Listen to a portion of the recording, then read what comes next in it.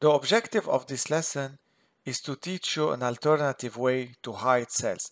And I know that all of you, when you want to show data or showcase data, what you want to do is to have the main columns visible.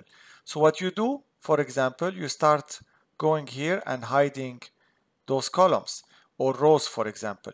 But this is not the best way to do things. So I'm going to show you the other way.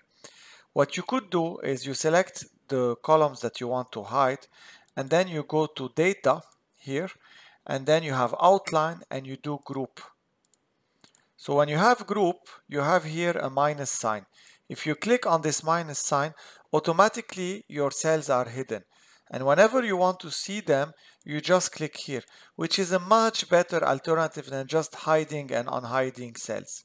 And you can do the same thing for rows. So I'm going to select those rows and I go under data, outline, group, and then I click on the minus sign and it will hide my cells. To ungroup my cells, I just select them and then I go to outline and I have ungroup. And the same thing happens for columns. You go here and you click on ungroup.